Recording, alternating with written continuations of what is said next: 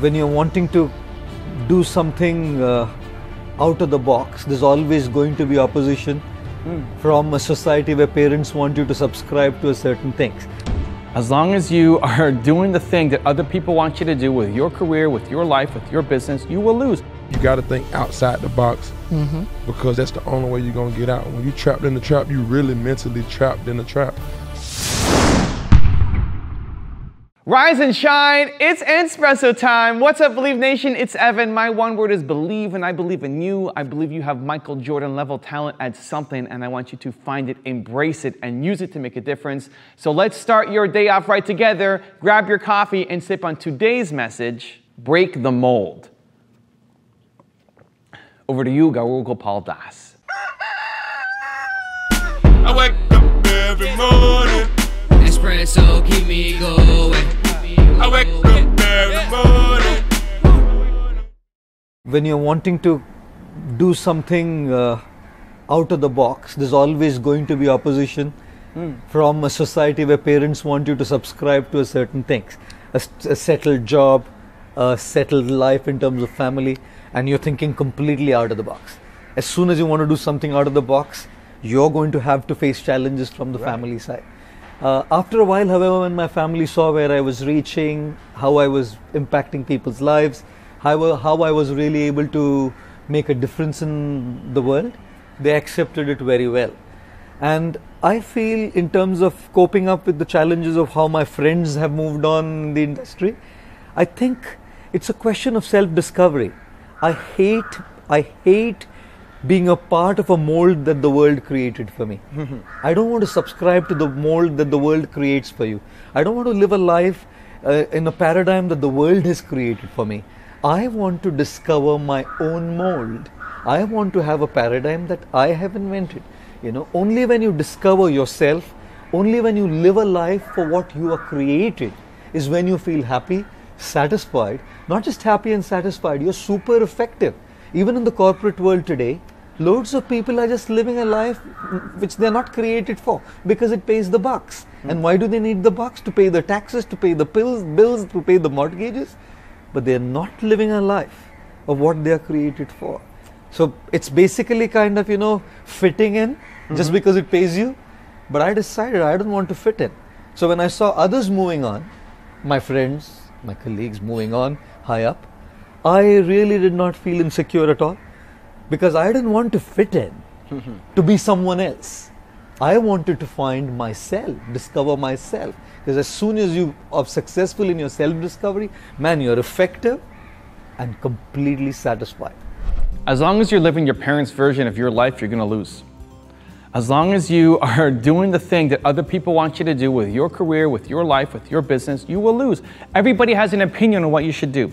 Your parents, your guidance counselor, your friends, your aunts, your uncles, your grandparents, everybody around you has an opinion of what you should do. And until you understand for yourself and you take a stand, you say, this is what I'm trying to do, then you'll allow people to walk all over you and you'll never be happy. Making somebody else happy, doing this thing because you want your parents to love you and be happy, means you will never be happy for yourself. Now, fortunately for me, my parents always supported me in what I wanted to do. The biggest hater that I had in building this business was a guy who was close to me, a guy who gave me some advice, who was helping me on my path. And he became the little man that's in the book for Your One Word. I had made this great video that I was so proud of. I remember I made my first Believe video. It was a 6.5 minute video. I loved it. We put a lot of effort into it, more effort than any video that I've ever done before. It was 6.5 minutes. He saw it, I showed it to him because he's in the industry, and he said it was too long, it wasn't good, I didn't understand how the internet worked. All of this super strong negativity that an older version of me might have said, maybe we should make changes, maybe we should edit it, maybe he's right, he knows what he's talking about, he's in this business, maybe I should listen to him. But for whatever reason, you know, I had enough confidence in myself and my plan to say, you know what, I can deal with it not working, but I can't deal with not knowing. I had to at least try.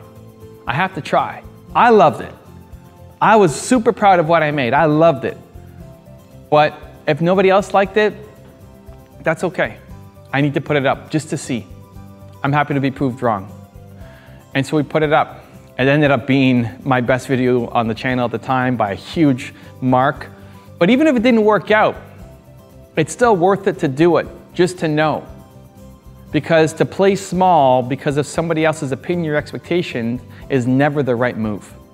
Okay, great. Now, how do you do that? How do you have the conversation? How do you deal with these parents who keep telling you you're never going to win down this path and go do something else? I got 3 pieces of advice for you.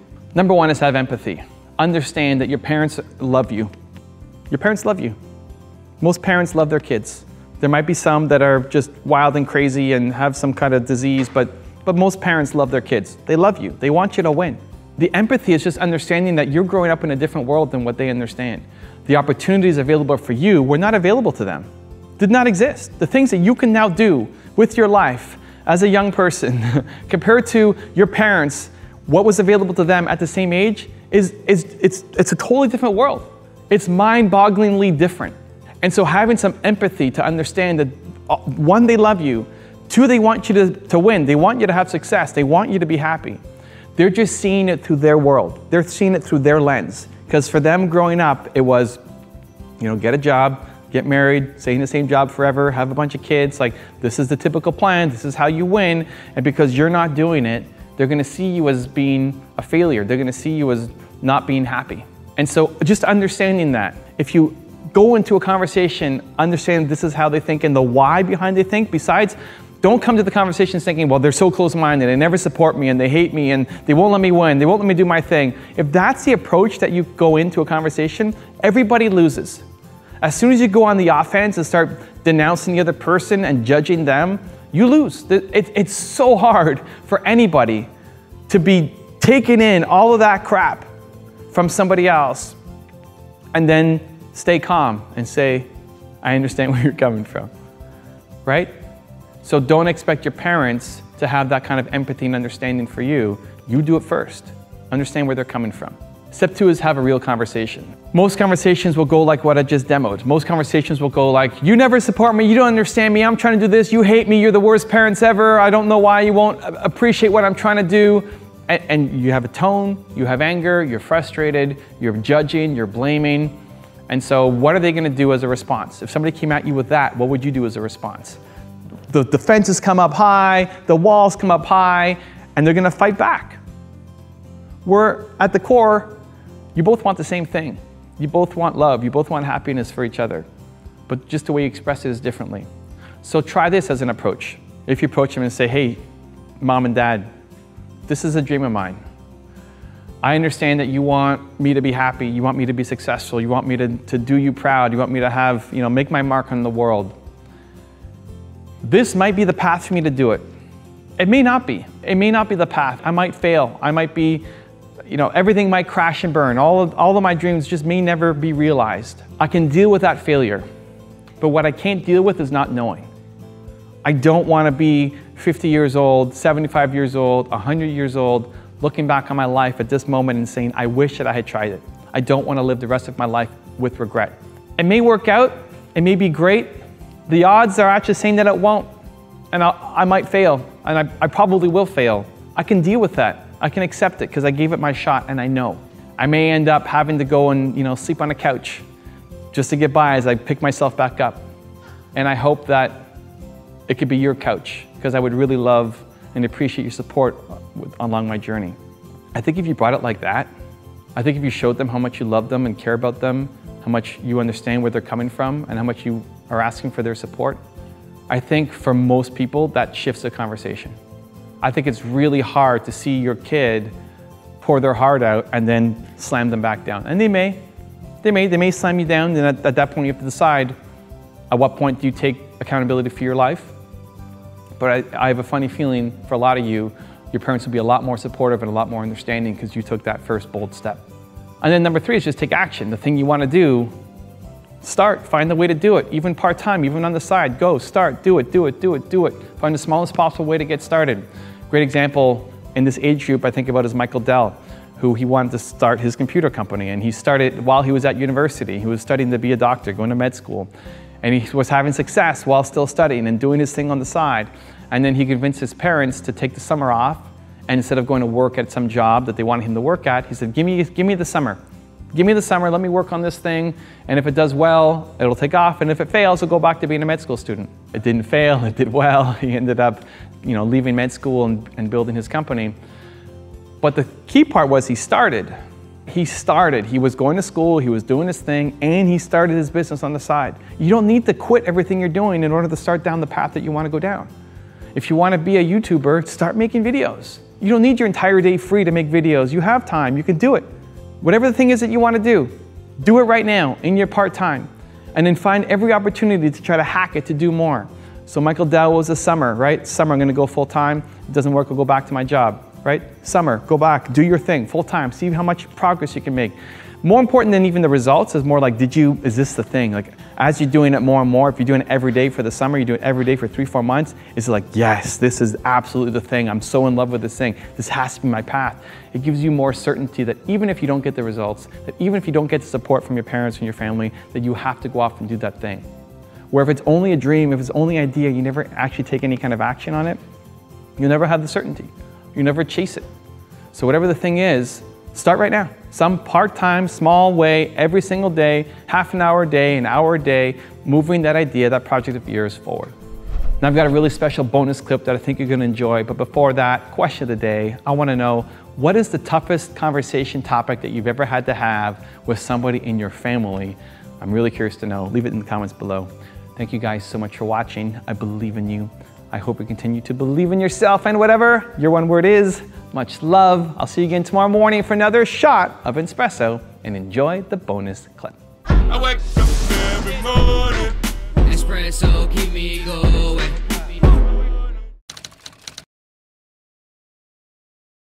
Don't let expertise silence you.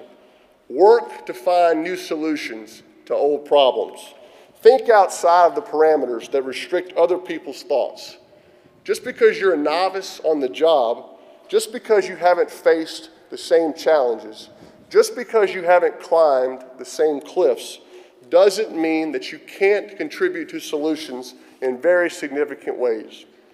When you're chided for your naivete, and you will be, remind your critics that an amateur built the Ark, experts built the Titanic. Statistics said if I did that and I stopped going to school, and that's all I did was hang in the hood, that I wasn't gonna be here today. So that's why I still hang with the same people that I was with back in the hood, and I changed my mentality. I don't think the same way I was when I was there. I opened my mind up. I thought broader. I thought outside of my horizons. Like, you gotta think outside the box, because that's the only way you're gonna get out. When you trapped in the trap, you really mentally trapped in the trap. And it's me like, man, I wanna make sure my people just know that that's just not the end of your life. Like, if somebody tell you these statistics, this is not you, you're gonna fight statistics and go to the next level. Like, statistics said I wouldn't even be here talking to you right now if I would have listened to them and tell them how my life would have been. They say 1 out of 10 people, they're gonna be like this, or 9 out of 10 black males, if they do this, live this way, they gonna do this. You know what I'm saying? There's no way around it. They gonna tell you there's no way around it. So if you in the hood right now, you standing on the block every day, them police just riding by, that old lady that's looking at you, just calling the police on you. The people who ride by just looking at you like, they ain't nothing, your pants sagging. They think you ain't gonna never be nothing. They think you gonna be like that for the rest of your life. Like, who is the person to tell you that you gonna be standing on this block all your life? It's supposed to be a point in your life where you only be here for, you give yourself a year or two. You from here. It don't do no good for you to be here all your life, and you spending majority of your life 22 hours out your day trying to prove you the hardest in the hood. You come from this, you was born in this. When you came home from the hospital, you went to the hood. You know what I'm saying? So you don't live your whole life this way for all your life. You deserve to live in a different neighborhood, to better yourself for 3-4 years out of your whole life when you've been living this way. Probably some dudes been living that way for 20 years, 23 years, been in the hood since they came home from the hospital, and they still trying to prove to the hood how hard they is, and they end up not making it because they didn't prove to themselves. You got to prove to yourself that you want more than what the hood have to offer. Altruistic, world domination, honey empire, right? I'm grateful. I understand why I'm here. I think because I am so open. I want you to think and say, it's a bloody brief life. All of you have the potential for enormous success. If you want to know what Gary Vee, DJ Khaled, Oprah, and others know about empire building that most people miss, check out the link in the description for a free bonus video.